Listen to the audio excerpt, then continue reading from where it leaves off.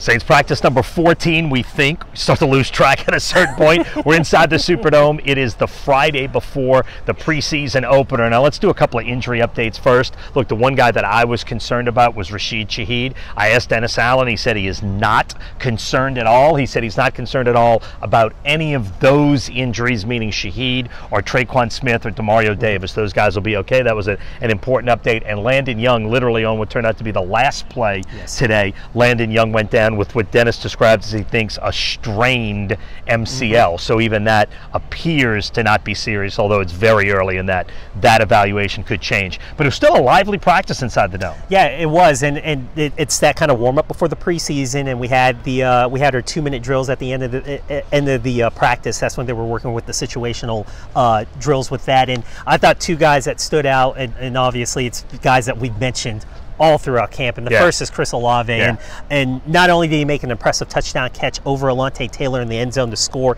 in that red zone opportunity, but also had a really good catch on a deep route.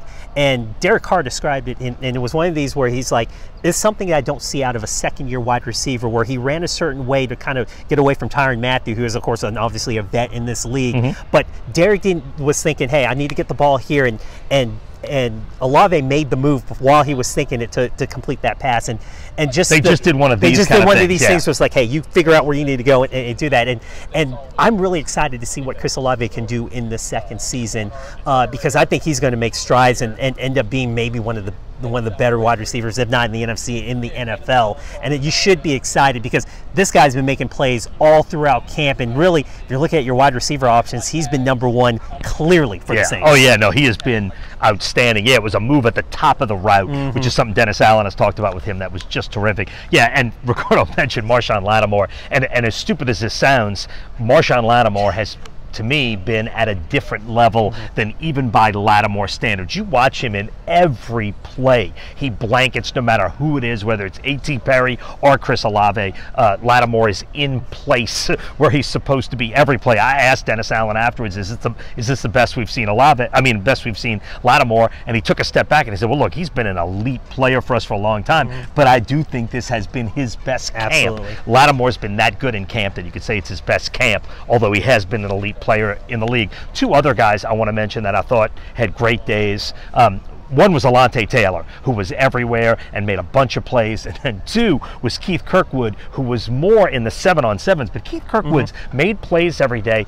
I think if you're looking at the #5 receiver, I think he's maybe distinguished himself as that guy on this team. He made a play, is a 2-on-2 drill, where he goes to the corner, and Jameis Winston threw a high ball, and he went up, and he had no choice, went up one-handed with the right hand and snagged it out of the air. It was as good as any single catch in camp. I love Kirkwood on that one, and that was a heck of a play. Yeah, and this is going to be fascinating, seeing these 3 preseason games, and this is where we're going to find out who these, like, backups, their 4 or 5 receivers, who's going to be the next guy back up in the defensive back, who they're going to carry. And just one observation just overall, there is a significant drop when you start with the 1 offense to the 2 offense. Oh, yeah. And when Derek Carr's in there and they're moving down the field, they're able to score touchdowns, be able to get field goals. But there is a considerable drop-off when you get to that second unit.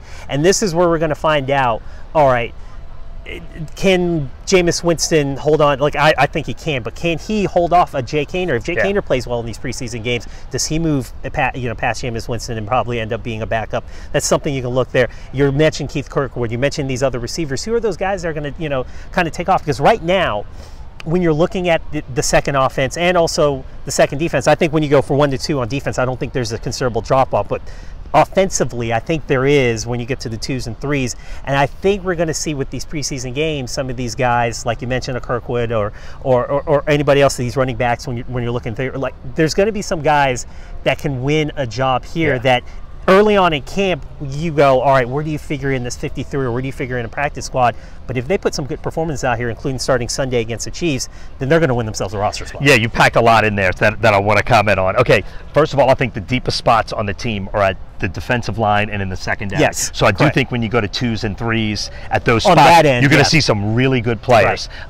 And look, I think there's two ways to watch preseason, or two things to look for. One is you got to look, and the starters are all going to play. Dennis Allen said anybody who's healthy will play in this game. So I think there's two things to watch. One, you want to see how the starters are doing, and within that, you want to see how Derek Carr in this offense. Obviously, that's what we all want to see. But even we want to see Trevor Penning.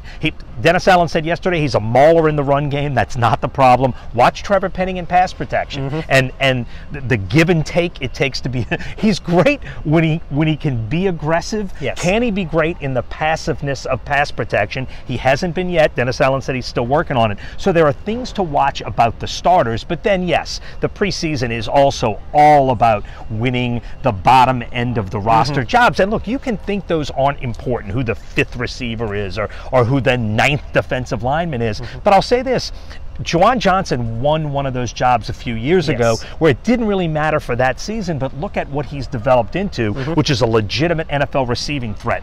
What guys out of this group can be your last DB, your 51st, 52nd, and 53rd man on the roster that maybe in 2 years can be real players for you? And that's sort of the fun of the preseason. We got a lot of guys, and like that DB group has been really good, and I'm talking 7, 8, 9 deep.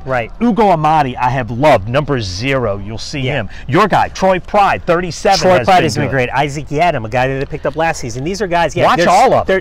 They're so deep in that defensive back, and this is where they're going to get the opportunity to, like I said, win those jobs. And right now, it doesn't they're not your frontline starters, but again, these are guys who are going to contribute on special teams when they're here. And injuries happen, so you're going to need somebody who can actually be, take live bullets and play, and certainly you get to see this early on in the preseason. That's why after the starters go out, and of course Dennis Allen wouldn't give us the plan of when they're going to pull those ones, but when you get to those 2nd, 3rd, 4th quarters, when you're looking at these guys, there are some guys that stand out. If we keep mentioning these guys' names in the preseason, that certainly bodes well for them hopefully getting a roster spot and keeping a job here. Or if it doesn't work out here, it does a great tape for other teams that are looking for position needs. It does get important when you're looking at when we're looking at the 2nd and 3rd, the number 2s and number 3s. Again, everybody's going to be paying attention to the ones, but there's going to be a lot of competitions that we're going to be watching. And those jobs are fun. Now, Derek Carr was asked how much he'll play. He said, quote, "I need all the work I can get." So how much that is, he said he wants to play. He said he'd love to play the whole game. That obviously won't happen. We'll see how much. But Carr will play. We'll see how much. One note. First wide receiver cut was number 16, Kiki Kuti, the former Houston Texan. He is out. The Saints released him today. Diminishes that number a tiny bit. They've still got way too many wide receivers. And they made that move to sign Jalen Smith, the former Pro Bowl linebacker for the Cowboys. Dennis Allen said that Jalen Smith likely won't play because he just got into the building. And the Saints need depth. Won't play Sunday. Right, and they need the depth at linebacker. So we'll see that. This is the final practice before that game. That game, of course, kicks off at noon Sunday. There are significant renovations in the Superdome, just like there are every year. So fans will get a first chance to see that. And that is a look at preseason of training camp practice number 14 before preseason game number 1. Ricardo LeCompte, Doug Mouton reporting from the Superdome.